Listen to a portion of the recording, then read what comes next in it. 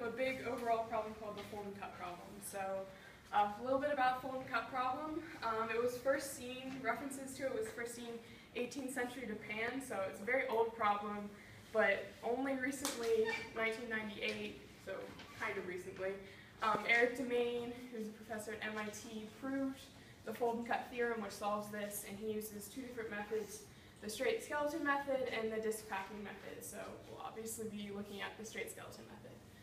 So straight skeleton method, there's really three parts to this. So first we find the straight skeleton. So that would be something like this. So I'll kind of get into more how we develop these.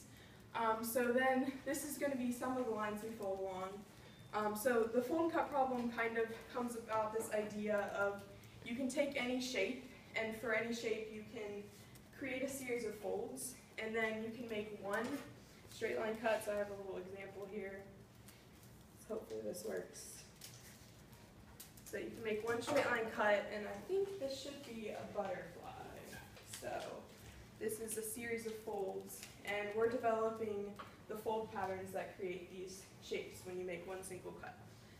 So pretty cool. And also, interesting fact, Houdini also used this method as one of his magic tricks. So interesting fact. So after we create this straight skeleton, we need to add a couple more lines, and I'll get into a little bit later how we add these lines.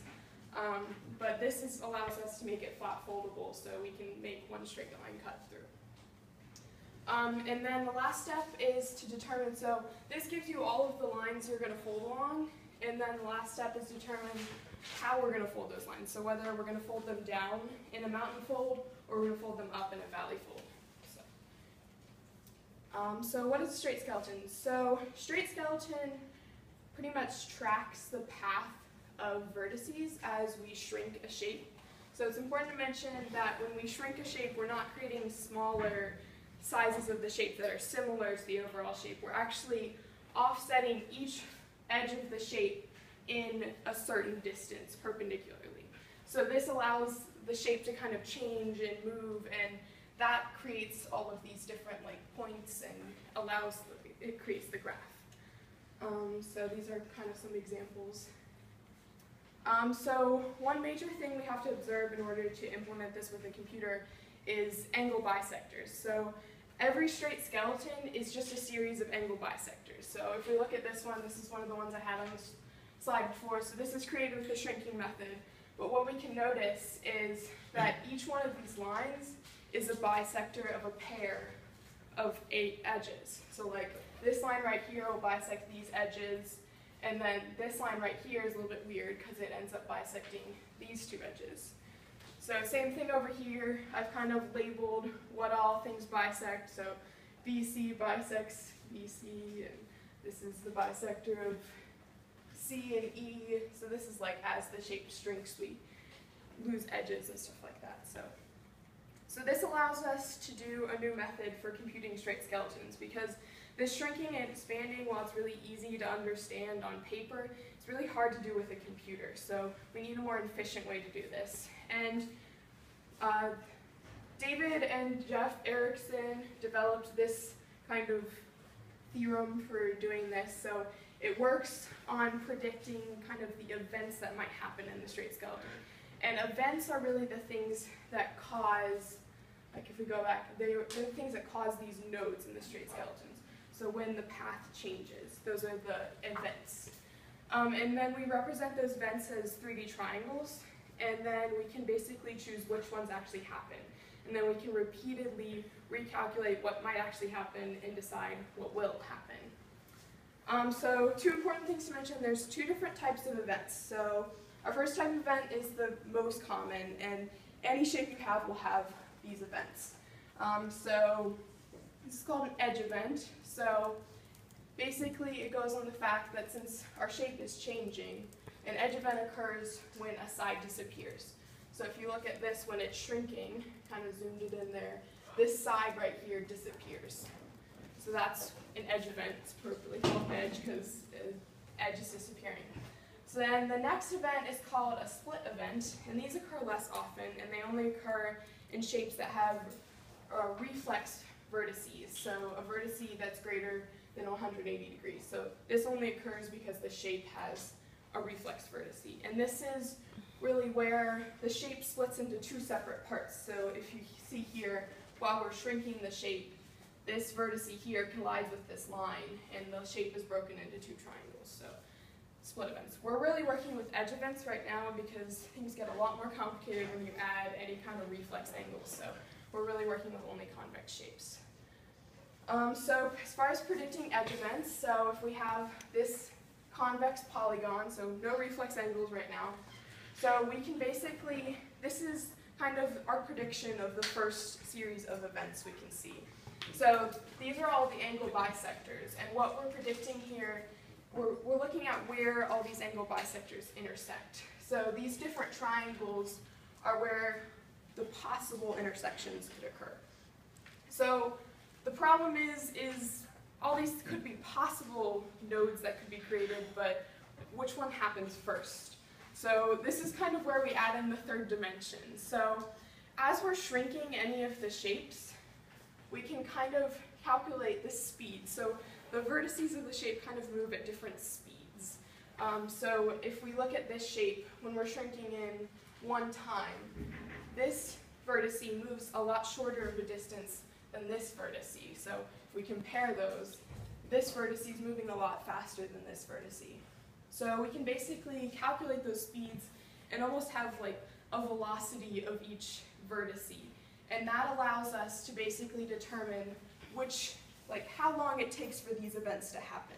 So then we can basically add a time component to our structure and see exactly where these things happen. So like this event will happen later and this one will happen earlier because they're lower on the z-axis basically. So when we're storing these triangles, so if we look at these triangles, we basically are storing these in a list of triangles. So each triangle is made up of a vector, which it would be one of the angle bisectors. So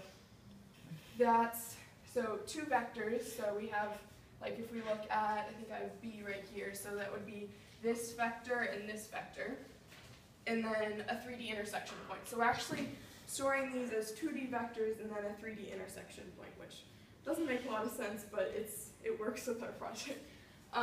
So each vector is kind of a composition of an initial point, so that would be like these 2 points here would be the initial points, and then a change factor. And this is kind of where our speed comes back in, and that's what's the distance that the vector moves in each direction in the x and y axis over one time step. So the magnitude of this kind of vector right here would be the speed. And then we have our 3D intersection points, which will be just 3 coordinates. So then we go into handling edge events. So if we have this shape right here, we can calculate all these triangles, and then we find the lowest intersection point. So this is going to be our lowest time point. So then what do? So what we do is, first of all, we need this event triangle where the event is occurring. We're going to delete that triangle, and then we're going to delete any triangles adjacent to it. So we're going to delete this blue triangle, this pink triangle, and this other blue triangle. So that's what I've done here. So this is kind of the updated shape. So once we delete all those triangles, we need to add 2 triangles back in. Because basically what's happening is the path of these 2 sides of the triangles are changing. So actually, if you look at, so these are the 2 new triangles. So these sides will be the same as the old adjacent triangles, but we have a new bisector that they're running along, which will bisect these 2 angles now. So we have a new bisector, so we need new triangles. So that pretty much gets us here. So this is the event triangle that's already occurred, and then this would be like our shrunken shape, kind of. So that's the time at work we're at. So that's the shape we're at. And then we can repeatedly do this, and then we get the final straight skeleton. So our algorithm is kind of what I just ran through. So we create all the list of event triangles, and then we basically run this function until we have at least triangles, because one thing we haven't really figured out is where do we stop. So we're running it until we have at least just 3 triangles left, because then we can just project those down and we'll have our straight skeleton. So then we handle the events, we add triangles and delete triangles, and then right now we're just projecting those last 3 triangles down. So then computing angle bisectors. So we actually found a really simple method for computing these angle bisectors, and that's basically if we have these 2 vectors, we can convert them to unit vectors, so they have magnitude of 1 length, and then we can add these together to get our angle bisector. So that works really nicely where we have this angle bisector. So in order to get our final vector, because right now we have the direction but we need how far it's going to move. So we can look at a shrink of 1 unit, and then we can basically calculate that speed, which this is actually the function to calculate that speed. So that's going to be the distance from here to the inner shrink, and then we can adjust that vector accordingly. So that's going to be our final angle bisector. So I'm going to show you some of the code we've done so far. Okay, so right now we have this working for a lot of shapes, so we can kind of just enter in. There's some shapes that don't work here, so like if we add any reflex vertices, it's not going to work, and if we add any kind of weird vertices, like normal, like polygons that have equal length don't work right now. So this is kind of our starting triangle list. So those are our first triangles, and then now we have this function that creates the skeleton. So we can do that for a lot of different shapes. Okay, so the next thing we really have to look at is what do we do next? So we have this skeleton right now. So we have this shape. So this is actually a shape I did before. So this is actually generated from my program. So the problem is we can't fold this flat. So we need those extra lines I was talking about earlier. So what we can do is we can create these perpendiculars. So these are basically going to be the perpendicular lines. So perpendicular lines kind of result from this idea. So the straight skeleton, which these are the black lines, and I've kind of just extended them to be our full page. It breaks the shape down into different regions. So each region will have a single side in it. So in order to create these perpendicular lines, we can just basically, from each node, which will be the intersection of our straight skeleton, we can draw out from that node perpendicular to whatever shape sides in that region, and we can create these perpendiculars. So they're perpendicular to shape sides, so we call them perpendicular. So we have all those lines. Some of them aren't necessary, so some of them will create like zigzag folds when we actually fold it up. So we haven't really gotten into what we actually need yet, but those are all so once we have all these lines, these are basically all the lines that we can fold along. So I actually created all these perpendiculars for this shape, and fingers crossed this shape will cut out. So hopefully